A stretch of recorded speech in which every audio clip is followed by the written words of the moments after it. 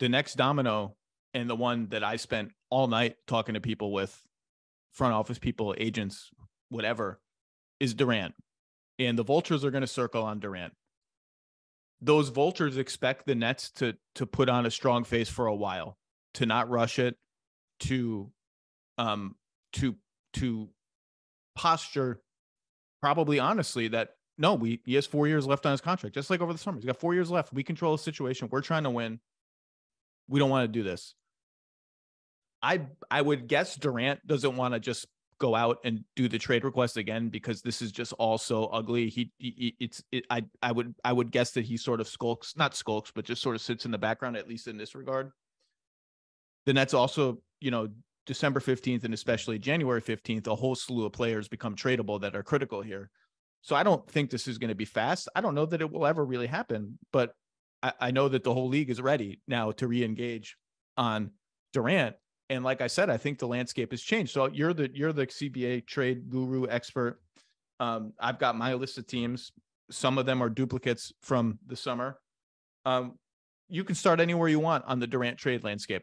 Yeah, I mean, I think that, as you said, I don't think that there would be a point where he does ask out. I think the schedule itself might just take care of that.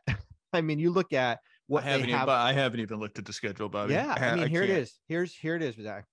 You've got Washington, Charlotte. When you can Charlotte with, they're decimated.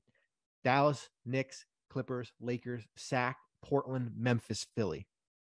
It's not easy. It's not an easy schedule here. So when you look at the landscape of the league right now, you've got 34% of the players that can't be traded. You mentioned December 15th, January 15th. That will certainly open up based on players who signed as free agents here. It's interesting. You go back to the teams that we've talked about during the summer, like Toronto.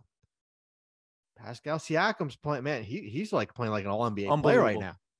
Right? He's playing like a first team all NBA player right now. So that was the name we've talked about. Oh, and by the way, Scotty Barnes, they laugh you right off the phone now. Don't even say the S word. Just call us when you're ready to not say the S word. I don't even think they would trade Siakam. I mean, that would be a tough. That's something like that. That wasn't it. That's not a shoe in here. Well, and the Raptors are one of my teams, obviously, for obvious reasons. Even if they're not going to include those guys, they still have all their picks and a bunch of salary that's at least interesting, and all the swaps and all that. So sure. Yeah. I mean, they'd take a call, I'm sure. Sure. Yeah. I mean, so Toronto, you're looking at, let's just say we remove Siakam, you're looking at OG and Trent, right? In the picks. I mean, that's kind of like, that's the profile in any of these Durant deals though, Zach. I'm just thinking of this. You got to get point guard back though somewhere, right? I just look at, there's not, and that's the problem with the Irving situation, is that you don't have a Trey Jones waiting in your wings as your as your backup, your nice developmental piece, right? There's no point guard there. So that's why I'm looking, and I know that Toronto doesn't do that for you. If I'm looking at Durant stuff, I need something back. I need a point guard back here, but I mean, you know what I need? A drink. That's what I need. A drink. More than a young point guard. I need to go to the liquor store and get a goddamn crate of whatever my favorite drink is. That's what I need. How about we're only 2 weeks into the season? I've already felt like we already need the All-Star break. What the hell were we talking? Toronto. Oh, the point guard. I honestly, what you're saying makes sense. At this point, it's just, I just need whatever helps me recalibrate my team. And I don't know that I'm that concerned about it. What other teams pick any team you want. I was going to say what other teams that maybe weren't in the heat of it in the summer might get into it now, or maybe one of those teams that you think has an even better shot now. Well, I mean, I think Phoenix is, and not the, certainly, Ayton, can't be traded for, but I think they're working more from a position of strength based on, everyone, we all thought that, based on what they were going to stumble out of the gate based off that Dallas series, certainly the Sarver situation, everybody was not happy media day, and now they are, 6-1, second, third best team in the NBA. So I think Phoenix, they've got all these expiring contracts, all the picks, 4 picks, 3 swaps. You know, they can get up to Durant's number without including Bridges or Ayton, or I mean, you could, if you want to do that, or wait until January 15th and say this is what we have. But I think Phoenix would be certainly a team there. It's interesting.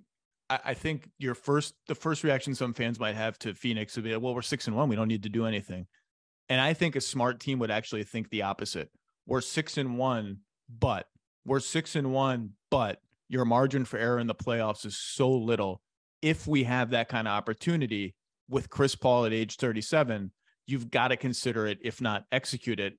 The idea that they could do it without Ayton or Bridges, and I'm not even sure the Nets, I don't think the Nets like Ayton, and I don't think they view him as a great piece that they could flip down the road. Bridges is playing out of his mind to start the season. The idea that they could do it without including either of those guys is like, I mean, that's absolutely a no-brainer to me. But yeah, they'll get back into it. Yeah, I mean, we'll see where this Boston team goes, right? I mean, I think if they, I mean, they'll be better than a 500 team. But if they feel like he is a missing piece, I would certainly think the Celtics revisit it. I would think Jaylen Brown. I don't think that the Godfather gone. I don't think the Celtics even revisit it, to be honest with you. I think the Celtics just say, we made the finals. Yep. Jaylen Brown is playing really well. We've just gone through our own organizational trauma. We're not doing this.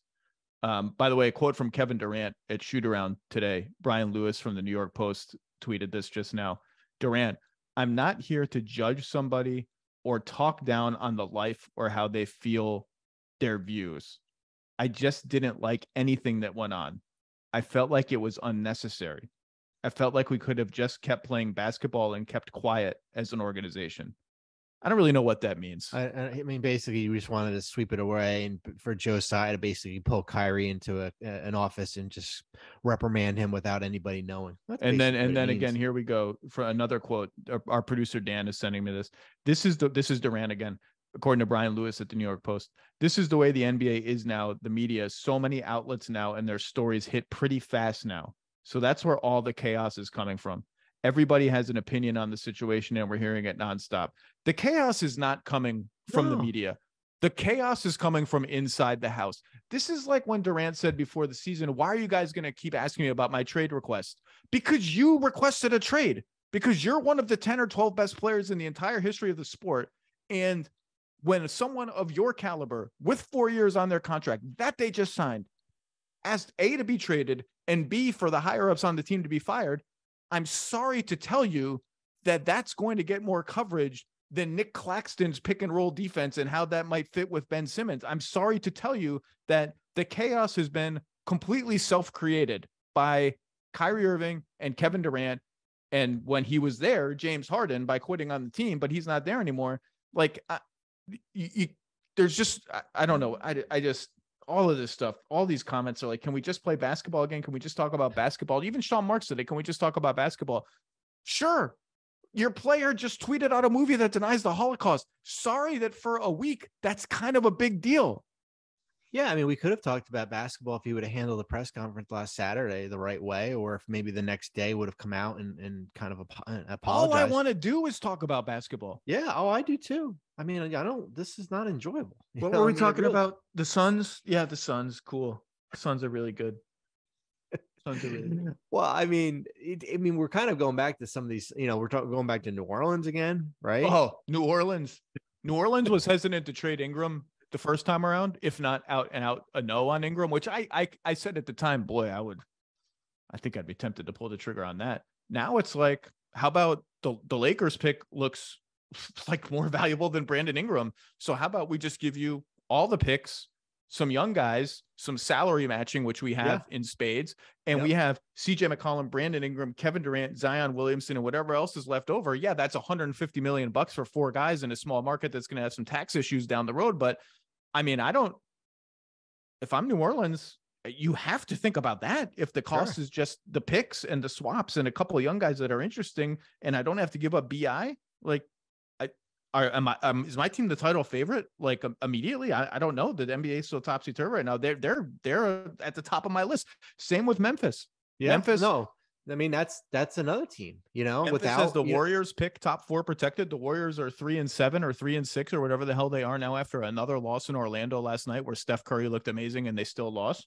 Got the Warriors pick, got all my own picks, got swaps. Hey, you can't get Ja, duh. You can't get Bane. You can't get Jaren Jackson Jr. That you don't like that? Too bad. Here's everything we got to offer. Like if I'm Memphis, like that makes me the championship favorite. Maybe I have to think about that. Yeah, I mean, here you go. I mean, Tyus Jones, Dylan Brooks, and Danny Green, and Goodbye. Whatever picks. Goodbye. Enjoy Brooklyn. Yep, that's Joe Johnson once. Joe Johnson once said, "It's not that bad here about Brooklyn. It's not that bad there. Enjoy." I forgot about that. They should just change that to their slogan. I've said it before. Like things are so bad there that they should actually just make that their slogan to counteract the badness of it. Thank you for watching ESPN on YouTube. For live streaming sports and premium content, subscribe to ESPN+.